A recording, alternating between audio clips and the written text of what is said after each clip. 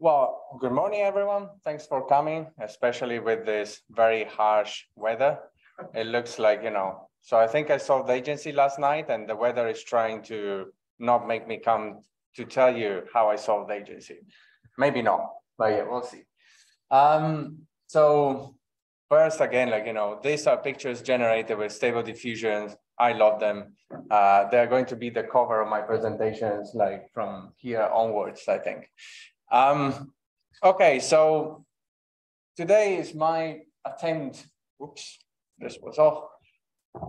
Today is my attempt to bring some, final discussion points to our conversations this week about agency, agents, and related ideas. And to do so, I will try and focus on what I think are some very good examples of first principles attempts to define agency. What do I mean by first principles? I mean that they will be mathematical, and I mean that they will be axiomatic. So they will give some initial assumptions, some initial axioms, and from there, they will try to derive a definition of agency. They will be, of course, just a few examples of the possibly many available theories out there. They are, I guess, my favorite. I will try to be, I guess, as unbiased as possible to just give you as many, I guess, references for you to check out on your own after this lecture, which means, you might prefer like some, say, assumptions, some axioms to other ones, and that's completely fine. I, of course, have my preference and maybe some of my bias will come out during this presentation, but I would like you to choose whichever one you prefer, whichever class of methods you prefer. Maybe you want to create a new class, that's also fine, without necessarily following what I'm saying. So I don't have, say, a huge amount of slides, but they are all pretty dense in information, which means that there might be some things you might want to just stop me and ask, along the way, and that's completely fine. I think I have enough time to go through like some quick questions, and then we can have the full discussion afterwards. If I have more time left than I initially imagined, I might try and show you, say, how I approach this kind of question. There will be something about some work in progress from me anyway in the slides. But depending on how much time I have left, I might just, draw something on the iPad and show you how I try to go about this kind of question. Okay, so I will try and classify the examples that I'm bringing out today in three classes: prediction-based, causality-based, and relational. And we'll see, along the way, what I mean by, these three classes and these three different names that I gave to the classes. So another, I guess, important point is that some of these theories are not strictly speaking about agents. So some of these theories are not being presented as theories of agents, or agency. They are presented as theories of, for example, autonomy, perhaps adaptation, perhaps individuality. My claim is that even if they are presented as, a theory of individuality or a theory of autonomy, they have something to say about agency. Maybe that was not the initial goal of some of these theories, but I think they anyway have something to say about agency. So we'll try to reinterpret them in terms of the questions we've been asking, so far in this week. Also, hopefully, you will see that a lot of these theories, I will try to tell you what I believe the strengths and the weaknesses are for all of these approaches. The idea is that we probably don't have a full, complete notion of agency yet, and that's fine. But I would like to praise the people that try to, come up with something, even if I don't like it. It's a good way, I guess, to discuss why I don't like it and why we can do something better, perhaps. The number of weaknesses, number of strengths doesn't really matter. One particular theory, might just list in my slides a single strength, and that strength might be the same, might have the same value as 4 different strengths for another theory. So if I only put one strength point, that doesn't mean that this theory is not very strong. It just means that I believe that that's perhaps really, really important. And that's enough to justify why it's on my slides. Yeah. Okay. So as I mentioned, I will try to interpret all of these approaches in terms of agents and agency. So first, prediction-based methods. What do I mean by that? Well, these are methods that try to interpret agency as a property given by an observer. So how predictable a system is tells you whether it is an agent or not. And we'll see more in detail what I mean by how predictable. There are different ways to quantify that. But the idea is that these are mainly in the eye of the observer. So the observer decides whether there is agency or not. The main idea is that we are going to treat systems as if they are agents.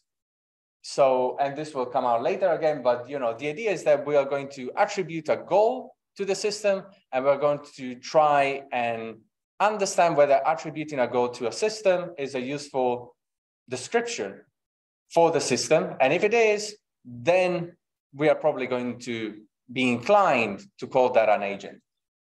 Nick mentioned Dennett's intentional stance yesterday, and that I would say is the main inspiration for this kind of approaches. Of course, the history, the literature about this kind of ideas is much older, but I would say that Dennett encapsulates this very well. You can have a system just in front of you, and you can decide whether it is an agent or not, depending on how predictable it is. Tools, information theory, filtering theory, Bayesian inference, reinforcement learning, etc., etc. Some examples that I will cover: the free energy principle, the information individual, and the behavioral compression method by Orso. So, free energy principle.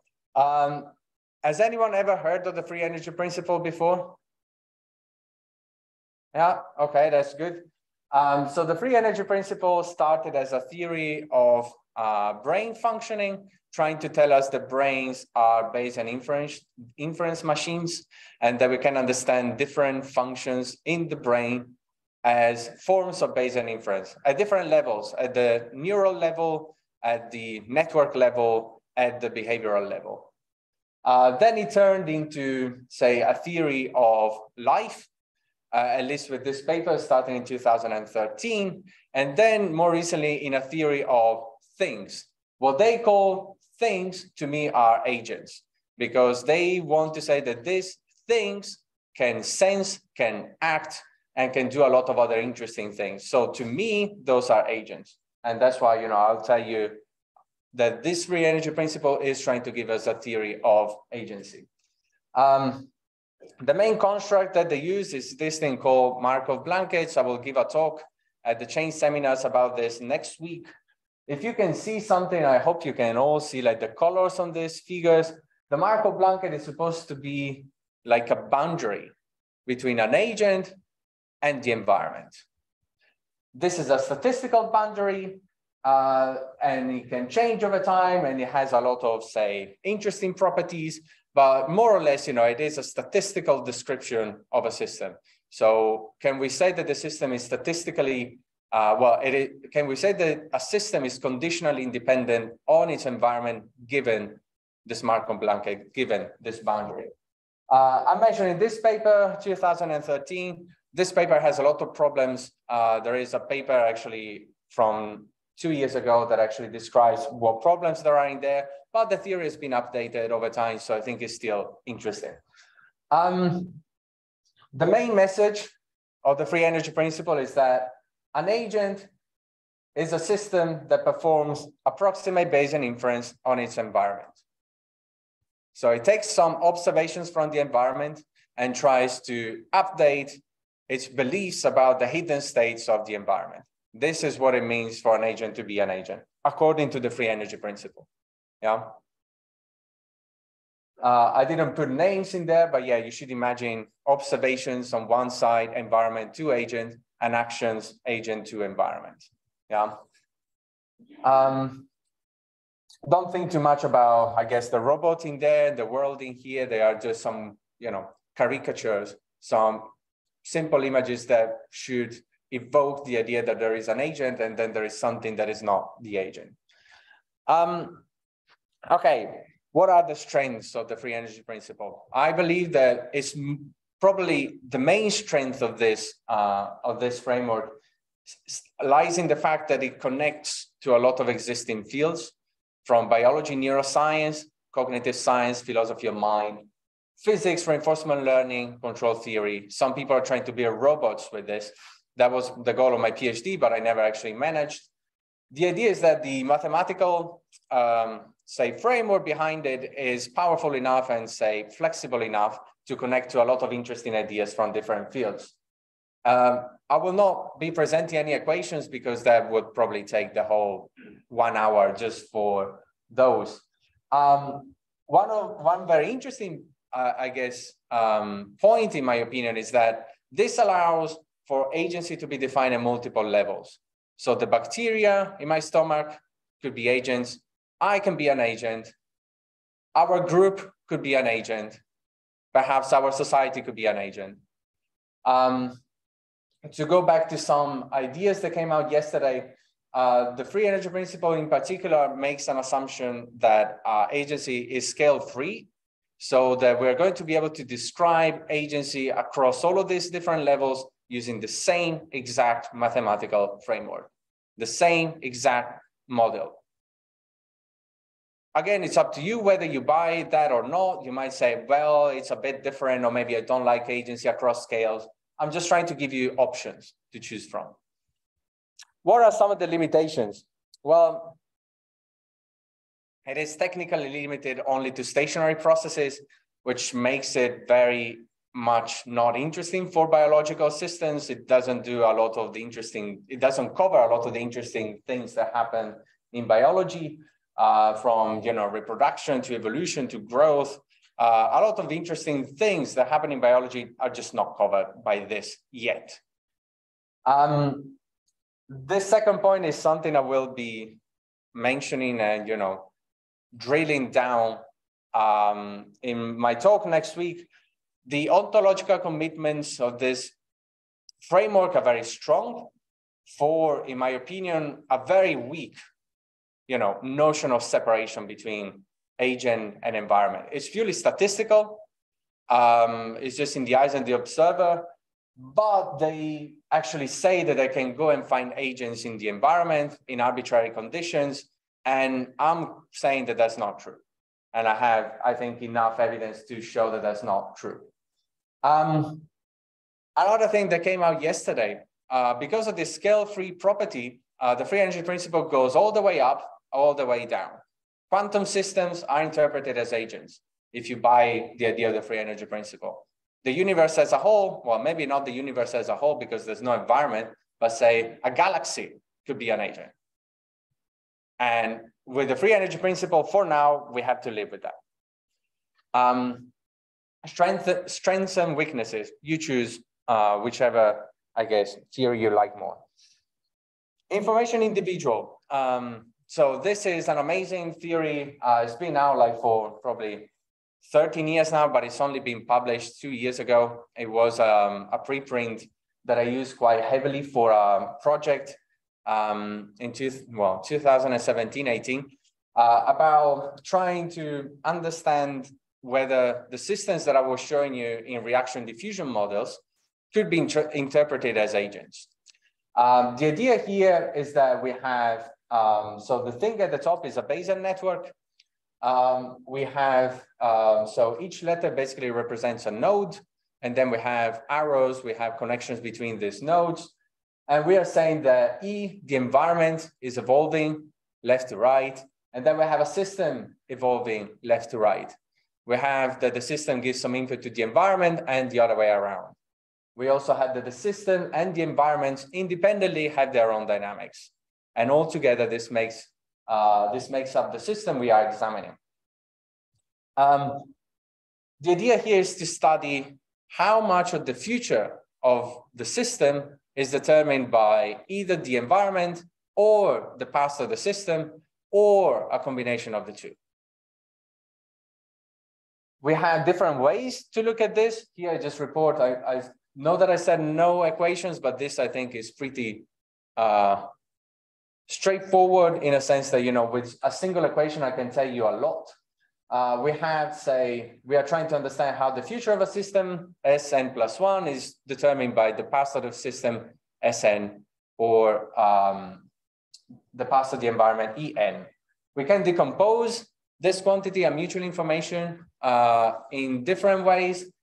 The first one, I think, is the one that tells us more. The first quantity, the mutual information between the past and the future of a system. Here, we're just looking at Markov systems, so we're just looking one state away, but in general, this could be the entire history of a system. This is something called predictive information and comes also under, I think, 5 different names. It's been rediscovered by at least 5 different papers in the last 20, 30 years. It's just trying to tell you how much a system is able to predict itself without input from the environment. The other quantity instead tell us, you know, how much the environment can tell us then the past of the system cannot already tell us. So it's a transfer entropy quantity. I like this theory. I think this is amazing. They presented that as a theory of individuality initially, but to me, the partition environment system makes it a strong candidate to consider if we want to cover possible theories of agency. There is another decomposition. I think the interpretation that they give to that is not as strong as in the first one, so I just leave it there. You can check it out by yourselves, and decide for yourselves if you like it or not. Here, the idea is that an agent is a system that is good at predicting itself. Now, this, you know, may sound just like a slogan, but that's the idea. I would like you to remember at least like a very, you know, basic intuition of what is going on. Strengths. Well, this, I think, is a pretty good theory in a sense that we don't need to consider any particular physical substrate for this system. So this could work for simulations, this could work for physical systems, this could work for anything, as long as we can define some notion of information. And this, I think, is also pretty good because they are also considering agency across multiple levels. They have a definition of collective agency. They have a definition of individual agency. And this could be applied, say, to many different levels. I think this is also interesting because they don't necessarily tell us that there needs to be some sort of, you know, membrane, boundary between systems and agents. We're just saying that there are 2 systems and they are interacting. There is no third system in the middle, a third boundary. Whether you think this is useful or not, again, it's up to you. On the right-hand side, I'm just reporting a different Bayesian network from a different paper, because, I mean, this informational individual actually still comes with some limitations, in my opinion. Well, for one, they don't really tell us how to partition a general system into, say, an agent and an environment. They just assume that they are there already. And as far as I remember, they don't really cover how to partition an arbitrary system in agent plus environment. The most glaring, I think, limitation is that there is no action in this framework. The picture that I have here that comes from a different paper is basically the same type of system, but this time considering actions. So these people, Tishby and Polanyi, they don't really try to give a theory of agency. That's why I didn't include them in this presentation, but their setup, I think, is more agent-like, because at least they try to tell us what actions are. The informational individual really does not do that. It only works for discrete systems. This is not a huge problem, perhaps, but for people especially doing physics, this might be slightly unsatisfying, so I'm just leaving it there. I don't think this is a huge problem. It might be somewhat of a problem if we want to consider information theory for continuous variables, because the quantities there are not as well defined. So far, so good? Yeah? Okay. Next one. Here, so this is an extremely, I think, underappreciated paper. And part of the reasons is that this paper is very dense. Like there is a lot of information in a very short text, and it's really hard to extrapolate what these people are trying to do. But it's anyway something that I would like to bring out, at least at a very high level. Also, and maybe, I mean, also is still a deep mind, Legg, maybe still a deep mind, and Simon McGregor, former, still member of Sussex University, where I studied and where I met Suzuki-san. I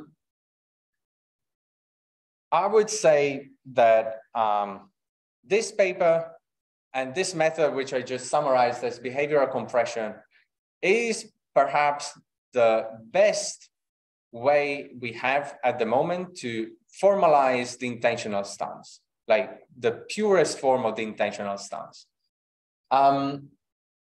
These people will basically take a system and make the system like solve some particular problem using some kind of algorithm. In this case, it's a small maze. The triangle, yellow triangle, is our potential agent. The potential agent starts from the left top quadrant of this maze, and then it needs to go towards one of the circles. And, you know, different problems, different strategies. And what we are trying to understand is whether different strategies and different goals affect our perception of agency in this system. So if I just show you the trajectory, the red thing, sorry, not red, the black line in this maze, or if I show you a video of this agent trying to get towards a goal, I mean, are you assuming that that's an agent? When will you say that that thing is an agent? When will you say it is not an agent? So this is, I think, the purest form of the intentional stance. Understand when this thing should be interpreted as an agent or not. What they give is, say, a way to try and do that. And basically, they try to create two different strategies to interpret the trajectory of this system, of the triangle. And one strategy is basically trying to build a reinforcement learning explanation for what the system is doing. So we are going to try and find the best goal according to some assumptions that this agent could be following. And we're going to do that following the idea of inverse reinforcement learning. So instead of finding a policy given a goal, we had the trajectory, and now we are trying to understand the best goal given this trajectory. Then we are going to look instead at how we can predict the trajectory itself without having a goal. Now, the difference here is something that they bring out in terms of simple examples like a stone, a thermostat, and a game-playing computer. Now, if you throw a stone, yeah, I mean, you can come up, we had discussions about balls having goals. Yeah, you could say, yeah, the stone is trying to fall to the ground after I throw it. But that adds very little to just a description in terms of Newtonian mechanics. Yeah, I mean, you could come up with some, Lagrangian and trying to tell me, oh yeah, this follows Hamilton's principle of least action. This thing is being minimized. Absolutely correct.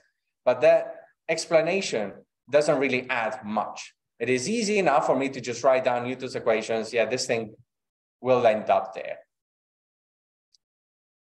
On the other hand, they say a thermostat has two different interpretations that perhaps are equally explanatory.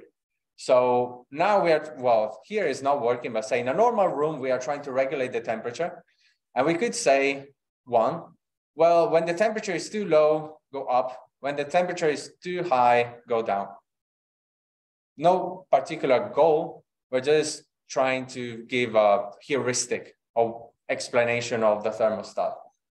Another explanation is to say, well, the thermostat is trying to regulate the temperature towards the goal that we are setting for this room. And they are saying, in this case, intuitively, we might have that both explanations are good explanations. The second one feels more agent-like than the first. For a game-playing computer, of course, DeepMind people, it was very hot for them. Like, I have my reinforcement learning algorithm that can beat humans in Atari games and now in much more incredible games. Well, I mean, I can try and explain to you what the neural network is doing underneath with all of these neurons sending signals to each other, but that doesn't really easily tell us what this system is doing, which is just, well, trying to beat humans, for example, or trying to beat the best score at this game. So in their claim, we have these three different situations and we need to, try and quantify those. So they set up an incredibly, I think, I want to say like complicated framework to do this. And I think it's really interesting. So I would recommend to at least try and check it out. And then what they do is compare whether, having a goal that that tries to describe the long-term behavior of the system, or just predictions of, one-step predictions of the trajectory without a goal is a better explanation. Let's try to find out which one is a better explanation. So why is it called behavioral compression? Well, I'm saying compression because basically to predict the trajectory of the system, especially without a goal, they use algorithmic probability, which is a way, which is a framework that allows us to compress signals and basically trying to understand when different, say, paths of a particular trajectory lead to the same future. So their intuition here is, well, goals can help us, predict the behavior of a system. If that is true, that system is an agent. By the way, how much time I have until what time? 45. Wow, it's amazing. Okay, strengths of this approach. I would say the main strength is the fact that it is trying to formalize the intentional stance. You might say, well, I think it's missing some bits. Maybe it is not exactly doing the formalization that we would really like for the intentional stance. And I would say you're probably right, but I'm a really huge fan of trying to formalize this approach.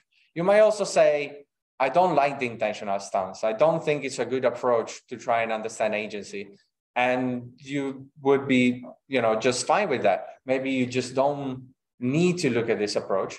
But I think it is anyway interesting for the fact that it tries to go from a fairly abstract, but, intuitive idea to a mathematical framework where we can try and measure this. It is also, I think, flexible enough to allow us to look for different goals and slightly different measures of predictability with or without goals. Perhaps the inverse reinforcement learning could be done with different goals in mind. That's absolutely, well, not different goals, different ways to set up goals in mind.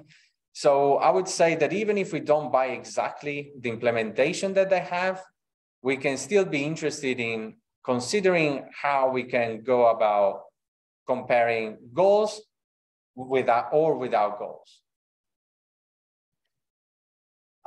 Some limitations. So the idea, I guess, of the predictability of trajectories, especially with our goals, is that we can compress different trajectories, different, say, chunks of trajectories into a single trajectory and then do the prediction based, say, on this compressed version. Now, this is a very good way to do predictions, say with this algorithmic probability framework. An obvious, say, limitation of this is that if I have a system, a candidate agent that has very simple behaviors, say it can only go this way or this other way. So not like in a maze where you could go around in circles and then, you know, move a little bit, or say move and then come back, or do a lot of crazy things in a maze. If the behaviors are too simple, there is no compression happening because there's nothing to be compressed. And the measures that these people are using are a bit, say, are probably failing.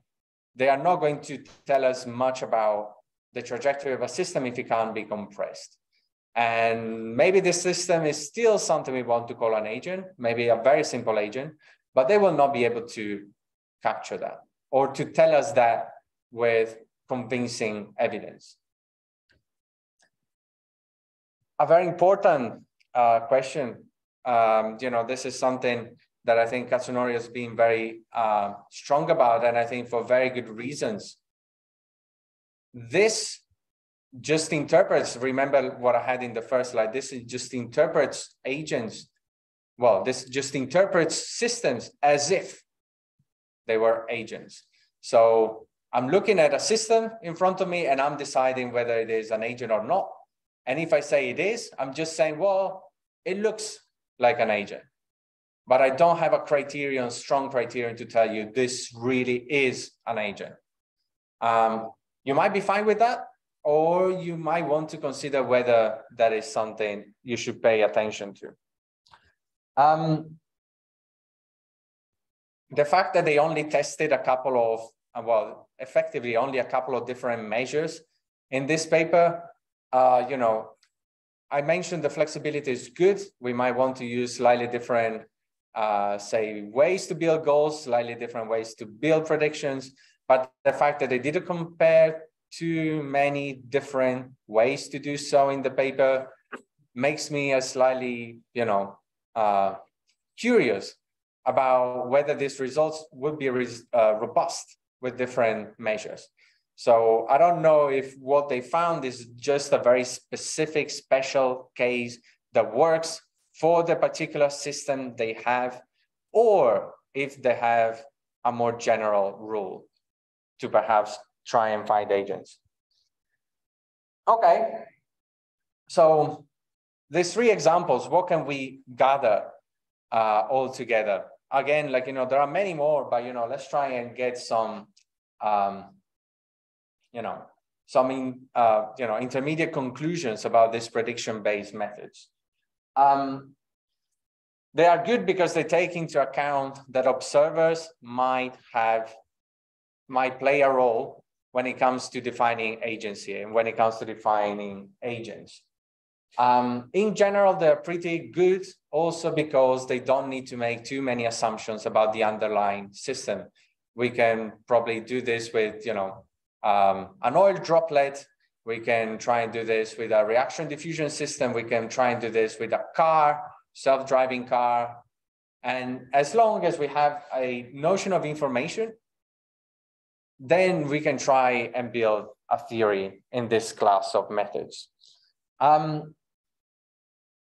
It is also, and in my opinion, this is probably the main strength, a way to look at agency at different levels. You might then want to pick only one, but the fact that we can look at potentially at agency at different levels, at a multiple scales, spatial-temporal scales, to me is a very strong point. There is enough flexibility there. Now, some of the disadvantages. Well, these methods are entirely observer dependent.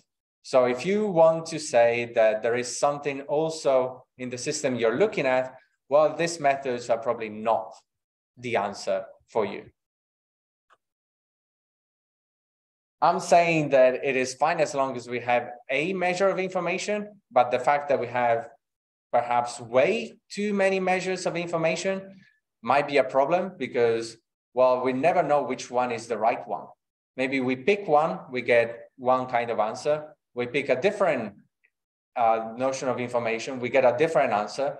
So sometimes something is an agent, sometimes it's not, just depending on which kind of information measure we pick.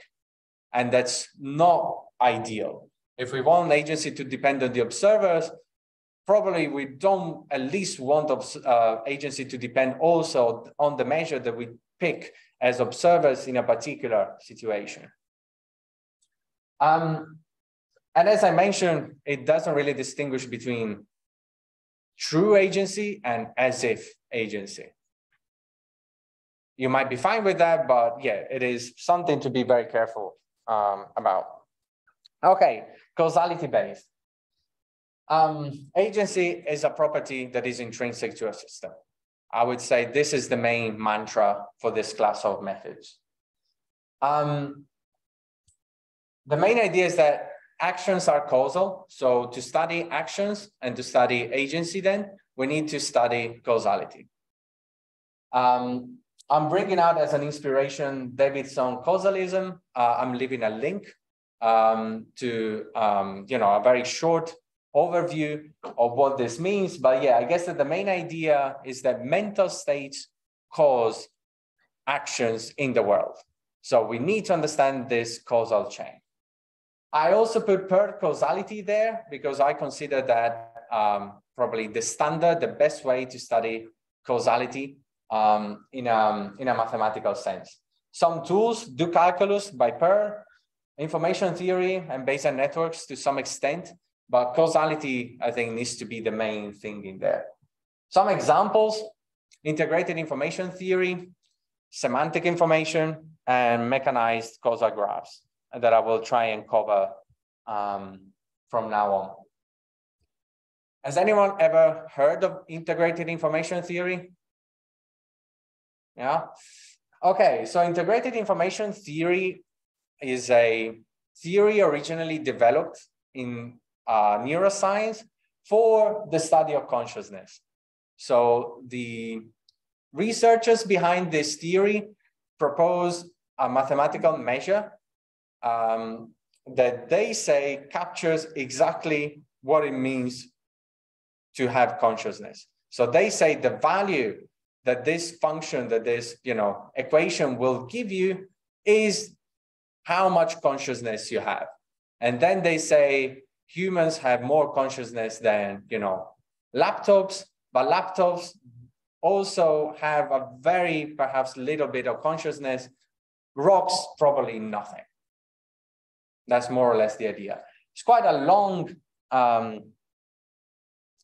project. I think it's been going on, at least in its current form, for almost 20 years.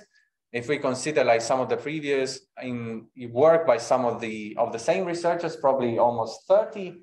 But I think it has some interesting things to say about consciousness. And some people don't like the fact that it's too too direct, and they try to say, oh, this number is consciousness, because there are a lot of assumptions that are a bit, at least dubious, that are a bit unclear. But I think it is doing some interesting work, potentially.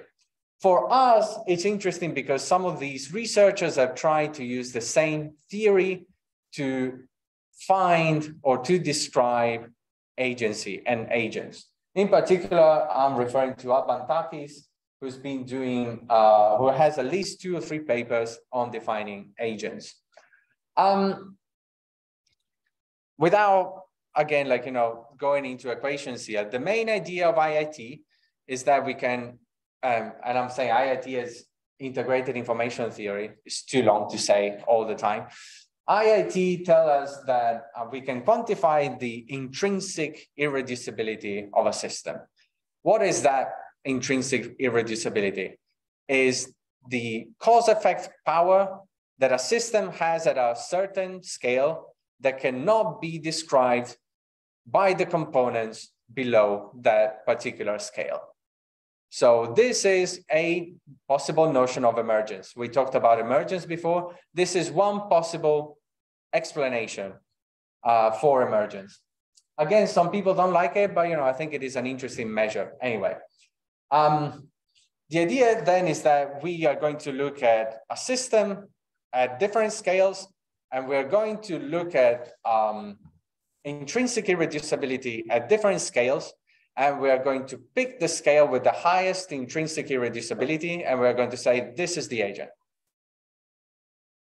only at this particular scale. Yeah. Here's an example. Here we have like some neural networks, and then we have some gray boxes. These are meant to represent two different scales, one where we see the neurons and one where we don't. So here the idea is that agents are emergent, and they cannot be explained in terms of their constitutive parts. So something that was asked before is whether, agency is an emergent property. These people say so. So if you think that that's a good way to think about agency, I would invite you to look into this. Some of the strengths. This formalizes the idea of looking at agency at different scales. Importantly, agency only exists at one scale, they say, but we can start analyzing whether agency could exist, say, at one particular scale. And to do that, we need to consider many different scales. It has a way to formalize emergence versus, say, like reductionist explanations. And with that, we try to formalize, say, agency. Agency is emergent because it cannot be explained by reductionist approaches. And it focuses on causality. So this intrinsic irreducibility is measured through a, through a causal framework. So instead of using standard probabilities, they have what is called an intervention-based probability, which is the framework that I described, that I mentioned by Pearl, and that I believe is probably the strongest candidate we have for a theory of causality, a mathematical theory of causality. Some limitations, as usual, agency is only at a single scale. If you believe that agency can exist at multiple scales at the same time, this is not probably a good theory for you.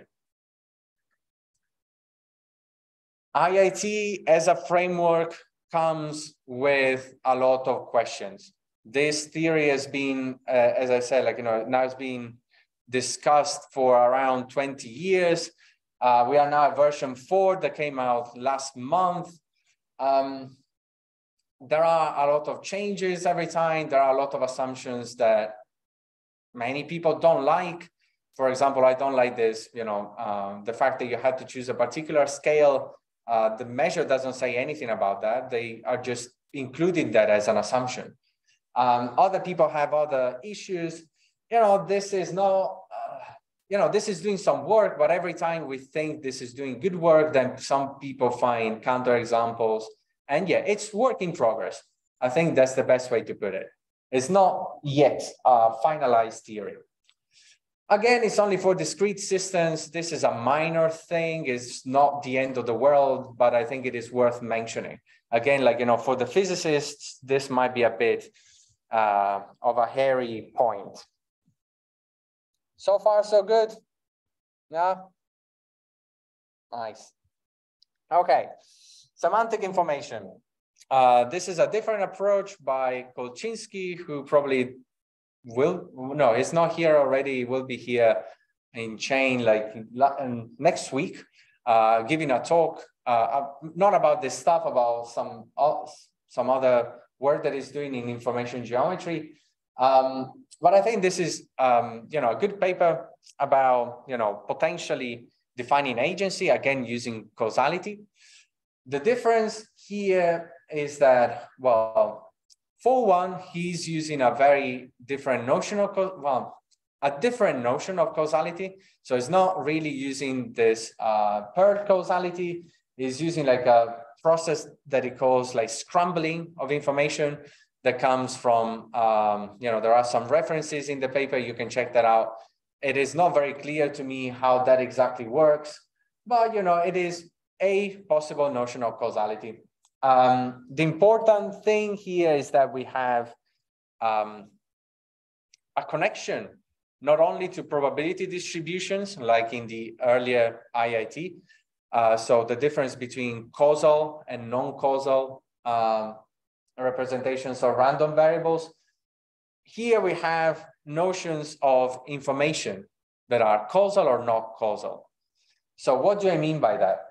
I mean that there are at least a couple of quantities defined in this paper. There's stored semantic information, there's observed semantic information that are strictly and very closely related to well-known quantities we have in information theory, mutual information, and transfer entropy. If you remember, I mentioned this too for the informational individual. Mutual information tell us how much two systems are correlated, and transfer entropy tell us how much the past of one system can tell us more about another system than the past of the second system itself. These are purely correlational in information theory, but these guys actually managed to come up with a causal version of these two measures.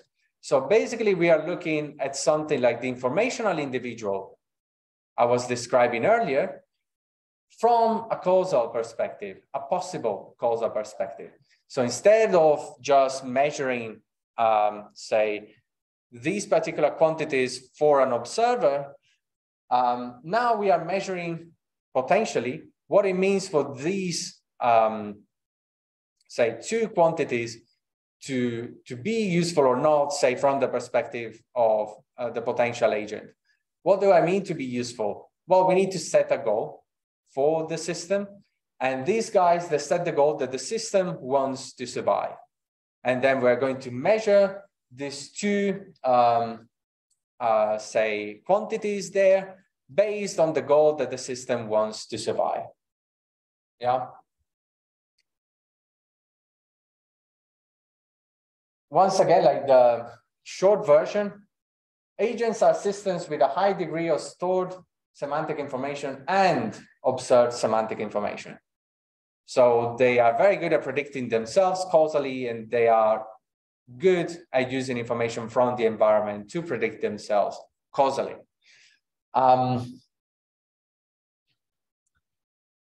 The advantages is that, well, while they use a particular goal, survival, we can swap in a different goal and use the same quantities now defined for a different goal.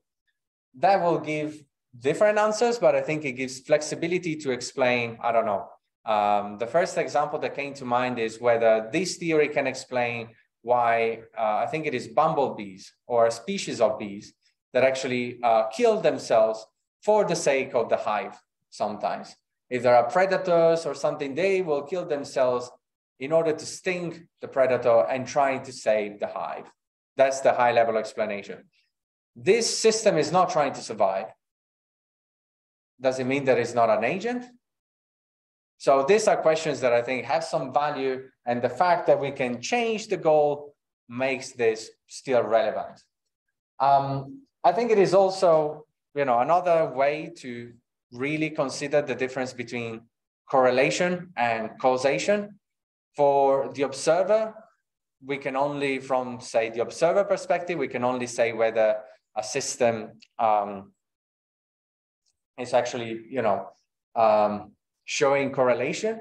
But if we want to say something about causality, we need to try and look from the perspective of the system itself, which is something that these people are trying to do.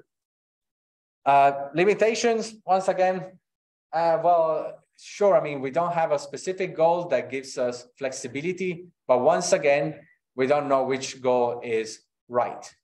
Maybe we don't want a single goal for every possible, definition of agent, but if we want to find a definition of agency, perhaps we need to settle on one specific goal. And this framework does not tell us which goal it should be. If you think we can have like a plurality of goals, it's fine. If you think there should be only one goal, yeah, maybe not that great. And usually it is assuming we know the agent already. Again, it doesn't tell us where to do the cut. If we think that agent is something that is not the environment, then we need to cut a system and say, this is the environment, this is the agent. Again, if we want that. And this framework does not tell us how to do it. They have some suggestions, but it's not the central goal, I would say. Last, for causal methods. Again, only some examples. This is very recent work by DeepMind. Does everyone know what DeepMind is? Has anyone ever heard of DeepMind? Yeah, so DeepMind is an artificial intelligence startup. Well, now I think it's not a startup anymore. It got bought by Google in 2014. It was the one that actually ended up on Nature multiple times for their incredible reinforcement learning methods to solve Atari games, to solve other very complicated Go, the game of Go, that was also thought to be impossible, say, to solve. And when I mean solve, I mean, like, you know, achieve human level, say, ability. So they are an incredible company. Now they're part of, say, Alphabet, like the company that controls Google. Amazing work in general. One thing that I had to say I didn't like about this paper is that they claim they are the first people to ever define a framework about agency that involves causality. And I think it is clearly false. I can find at least 4 different frameworks that tried to do that before. Otherwise, great work. So these people, they bring out an example where they say, okay, I have a mouse in this very simple world. The mouse wants the cheese, and the mouse can move to a different cell in this very simple world. It can move left or it can move right. Now, I'm going to say that this is a probabilistic world where there are going to be 2 parameters. First parameter, when the mouse moves, well, the pavement is a bit slippery. So sometimes, even if it wants to go right, it could end up being left. So there is a non-zero probability. There is one parameter that basically tells me how probable it is that if I want to go right, I really go right.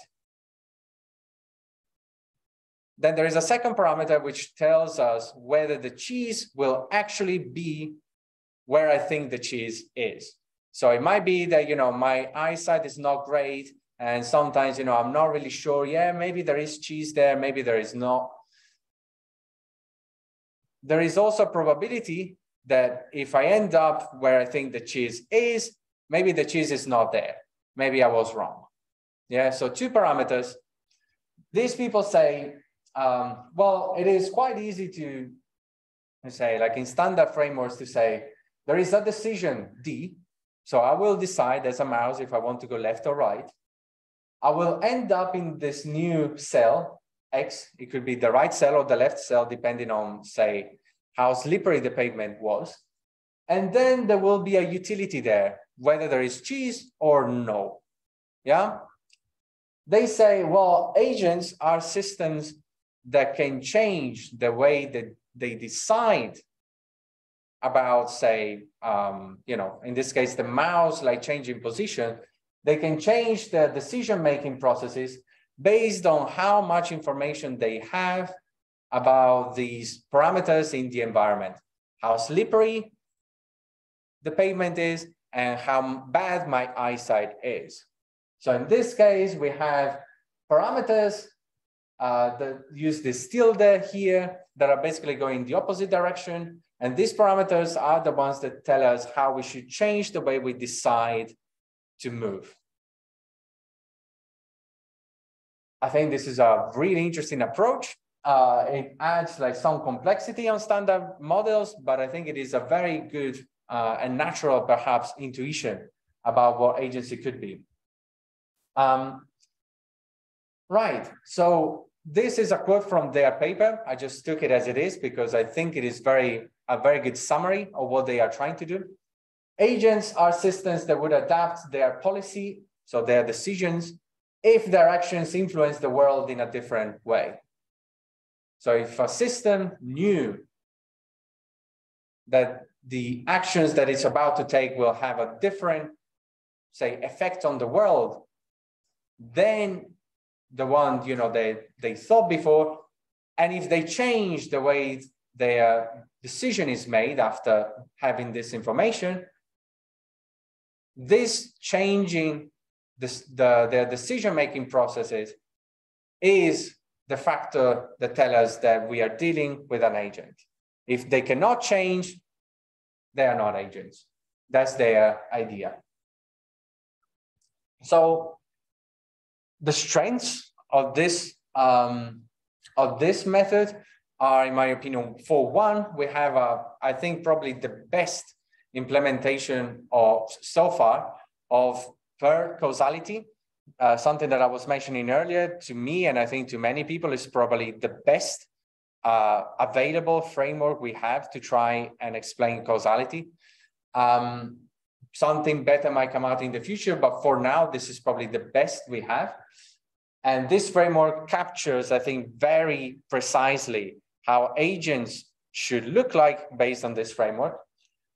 And they have also a very nice discussion in the paper where they mention what exactly counts as an agent, where we should, say, place a boundary between agent and environment. And this brings out an example we discussed again this week, so that's why I'm bringing this out now, about whether, for example, reinforcement learning systems are agents or not. And they're saying, well, if I only consider a trained reinforcement learning system, that thing is probably not an agent according to this definition, because it's not going to change the way it acts if I give it more information. But if I can retrain the system after giving more information to the reinforcement learning agent, so the retraining, the training itself included in the reinforcement learning agent makes it an agent, according to them. Yeah, so without training, not an agent. With training, an agent. And I think this is a very interesting point that they make. Some limitations, the variables. So this is an example they have in the paper, like, you know, it's similar to the DXU that I had in the previous slides. This, I think, is for some, simple like decision-making mechanism, say like a ATM machine, where you press a button, something comes out or whatever. All of these variables, they need to be decided a priori. So they claim that, you know, we can learn the structure of a particular system with enough data, but you basically need to say how many variables you want from the system to begin with. So you need to have a very good idea what is going on already. Maybe you don't exactly know which one is causing which, but you need to know how many variables you have. They give some advice on how to find them, but yeah, it's, you know, a pretty strong assumption. Their approach is based on per causality, so on interventions. These are basically ways in which we can augment standard probability theory by looking at, say, how different random variables affect each other. And the idea of interventions is that if we can cut all of the possible, say, connections that we have between, which direction is it now? Between all variables to the variable I'm interested in, except one, and then I can test whether this variable actually changes the one I'm interested in, then that thing is causality. Now, this is cool when we can play, say, with a system, if we can run some simulations on a computer, because we can run many simulations where I remove a connection, I add a connection, I remove 2 connections, I remove 3. But in the real world, you know, it is not that easy to say, yeah, I want to stop gravity for a second, and I want to check if this is really the cause of, no, we cannot really do that. Of course, these people have thought about this for a very long time. So they have something called soft interventions, where they say, well, you just need to look at a system many, many times and hope that you will see all of these different possibilities. And that is also almost like having a real intervention. Now, this is, of course, an approximation, and it doesn't always work, and you need a lot of data. And I'm not really sure if this is something that we want from a definition of agents. Maybe it is. Maybe you need a lot of practice. Maybe you don't. So maybe this is not a good definition. Okay, all in all, causality-based methods. They take into account the intrinsic notion of agency. They consider per-causality in some cases, which I think is a great strength. And in general, they are observer independent, or they try to be. Do we really want to say that action is about causality? Maybe we do, maybe we don't. I think there are many ways in which we could consider actions that are not really causal, but they anyway define agents, perhaps. Causal models are in the end still subjective. They are never really truly objective, at least like in Pearl's reading of causality. We still need to write down which variables we are interested in, and we need to say how these variables map to the real world. So are they really observer independent if we need to anyway, subjectively assign causal structure to the model? I don't know. Okay, last class. I left, I'm probably going to spend less time on this because I think this is very fresh material. So there is something in this area, but yeah, probably not as well developed as the previous two. Relational methods. Agency is something with agency with respect to something. So agency only exists as a property, as a relational property with something else. That would be, say, my slogan for that. Oh, I forgot to end the sentence. Okay, I will correct the slides before I upload them. Agency is in the way systems, relate to each other. Some inspirations, cybernetics, and once again, Randall Beer. I think this person has done such a tremendous amount of work in different areas. It is incredible how often his work has come out in this week alone. Some tools, dynamical systems theory, category theory. Some examples. The first framework is by Randall Beer. The second framework by Beal, who I mentioned at least in the first talk for his thesis on formal definitions of agency. The last one is by me. It's still work in progress. We'll see how much we can cover. So, dynamical systems for agent-environment interactions.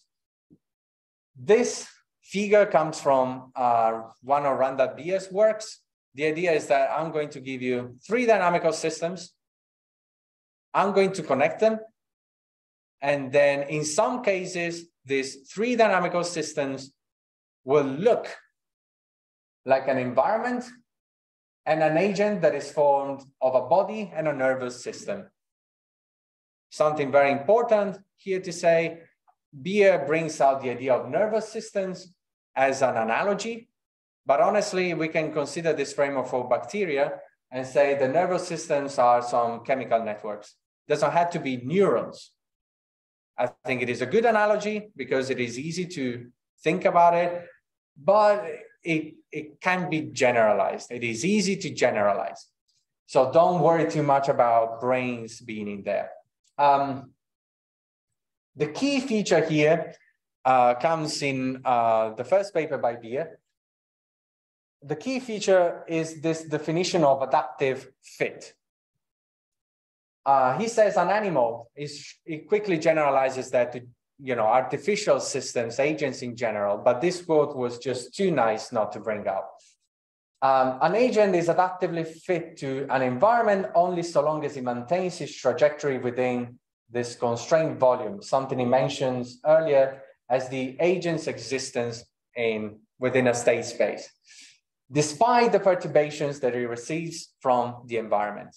So if an agent receives perturbations from the environment, to some extent, adapts to these perturbations, we cannot adapt to everything, then this system is an agent. I think this is extremely simple, and because of how simple it is, I think this is really powerful.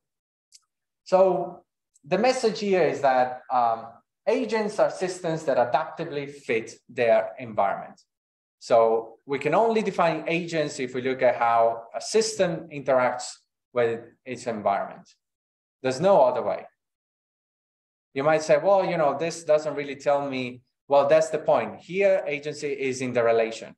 It is not really looking inside the agent. It's just saying, well, we need to see how this agent interacts with an environment and, how many perturbations it can survive, etc. If you remember when I mentioned the cognitive domain of the glider and how gliders are robust to certain perturbations, a really small amount, this work comes out of this kind of definition. The cognitive domain analysis of the glider is based on this definition. Some advantages. Well, I guess, as I mentioned, there are very few assumptions, and I think this is amazing. This is great. And the environment finally plays a role. It is not just about the agent for an observer or the agent for itself. Surely, we have something about the environment helping predicting the agent, but it was just the environment is out there. It is not really doing much if not giving us information. Some limitations, well, this adaptive fit idea is not really formally, presented in Randa Bia's work. Like there is a nice, paragraph on that, but there's no mathematical way I can see that happening. Maybe there are systems that are not agents and that are still showing adaptive fit. And that is also not well clarified. Agents are kind of assumed in a way, because again, we are not really trying to find the cut. If I give you a system, where is the agent, where is the environment? And I'm saying that, with a question mark, because maybe that is the whole point, the fact that we do not need to have such a strong cut. Second approach, Bayesian interpretation map, Martin Beal, Nathaniel Virgo, Simon McGregor. The idea here, I think, is relatively simple. The maths, not necessarily. We're going to take a dynamical system. So we have a system that evolves over time. What we need to do is build something that they call an interpretation map, which maps the states of the dynamical system to some probabilities. People also call them beliefs, but they don't necessarily have to have a very strong meaning of belief. They are just probability distributions. Now, in this probability distribution space, we're going to come up with a model that might be actually either a good model of the environment or just any model. And we're going to do Bayesian inference on this model using the probabilities that we got from the interpretation map. Now we have two systems. We have one that lives in probability space, and we have the real dynamical system. We're going to run them in parallel, and we're going to check at each point in time whether the interpretation map works. So can I interpret each point in time of the dynamical system as part of a Bayesian process, of a Bayesian inference process? If the answer is yes, they say this is an agent. So this is quite similar in a sense, if you remember, to the free energy principle, but in a way they don't try to connect it to the physics of the problem. Say, well, now we have some particles here, they are the environment.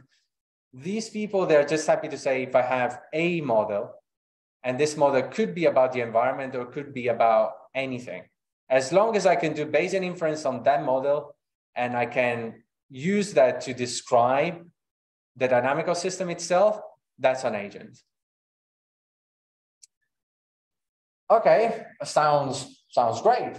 I mean, it is very, I'm going to show you limitations already. I forgot the animation here. It is very good. Like, you know, it has very few assumptions. It is very general. It works in category theory, which is this very abstract part of mathematics where we can do things, you know, with relatively few assumptions. It doesn't need a good model of the environment as long as it is a model and as long as this consistency that I described works, then we have an agent. If you want to say that a model needs to be about the real environment, then maybe this is not a good definition for you. So the relation in this case is not between an agent and the environment, it's between an agent and this arbitrary model. If you like that, good. If you want the real environment, maybe not so good. Also, I had to say that by discussing with them, I'm not sure that this definition captures only agents. This probably works for thermostats and a lot of other systems that, I don't know, maybe you want to call an agent, but if you don't want to call an agent, you should be careful about. Cool. Last slide, I mean, not last slide, let's say last method. So this is the thing I'm working on. There's a lot of stuff, so I'm not going to go too much in detail, but let's say this basically puts together part of the things I just told you about this consistency map, Virgo and Beal. It puts together some ideas from the free energy principle. So the fact that you need to have some ways that an internal system does inference about an environment, and it puts together the relational approach of Randall-Beer. But I'm trying to define this adaptive fit that I didn't see defined in Beer's work. Adaptive fit to me will just be a way in which a system can maintain its homeostasis, at least to begin with. This is work in progress. I might have to add things over time, but for now, it's just, you know, a very simple way to do homeostasis. The cool thing is that there is a nice theory in control. There is a nice framework in control theory to quantify homeostasis that tell us how a system that maintains homeostasis with its environment actually, you know, embodies a model of that environment. And that model is basically acting as a higher order interaction between, say, the inner parts of a system and the outside world. So if you remember the free energy principle, agent, Markov blanket, environment, this system is doing something similar, but I guess on a more general, this framework is doing something similar, but on a more general set of assumptions. Again, work in progress. So if there is a map between brain and environment, while brain and environment are both physically connected to the body, we have a proto-agent. I don't think this is an agent yet, but I think I can add more stuff until I get something that is maybe an agent. So very general, it generalizes a lot of different things that I presented so far. Not everything. I'm not so interested in causality personally. For example, I'm not sure this works just for agents. It might work for something else. By the way, I'm done. Yeah, that's in case we are getting worried. Yeah, no real causality. I think I'm fine with that. And if you want to look at it like from a different perspective, I'm only focusing on real environments, taking from Randall-Beer's work. Virgo and Beal, that had this general model that could work with anything, just not just about being a model of the environment. That might be a limitation. I don't know. I'm happy to think about physical agents for now. Okay, so a few assumptions. Agency is relational. This is great. I think this is great. Maybe it is too general. Maybe, you know, we are not really saying much practical. Well, maybe we want causality. Maybe, you know, we are not really capturing agency, but something a bit more general. Again, like, you know, a lot of maybes. Concluding remarks. This is just a summary, like the three main mantras that I presented about prediction, causality, and relational methods. Take home message, like in case you want to remember what I was mentioning. And now, you know, I leave it to you. what does your definition of agency need to include? Do you want to define agency? Thank you.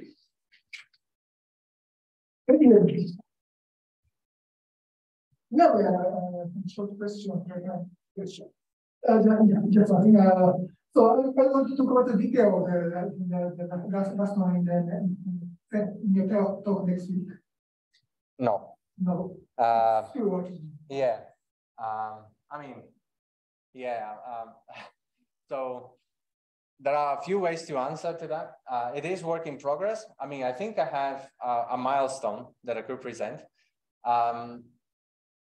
It is honestly the first time that I'm trying like to write a paper with category theory, and it is a very different way to write and also a very different way to present. So usually, say when you see a talk, especially that contains some maths, could be physics or something, there is a very short definition and then lots of results. And then you look at this result and another result and another result, and this is amazing. For a talk of things like this, I need to spend 80% of the time just on the definition, just to make sure that the definition is well understood, 80, 90%. And then the results are like one slide. So it looks like, oh, this is obvious. Yeah, because I spent 50 minutes just explaining why this is obvious. So it's a very different way of, and I'm still not comfortable, I guess, like going with that. Because yeah, now I'm writing this paper, like the result is like half a page. But then I have 25 pages of just, how to get to that result. But yeah, maybe we can have some informal conversation about this. Okay. Yeah. Okay, thank you very much. Let's finish morning lecture. So this afternoon we will start 1 p.m. the room 3. See you.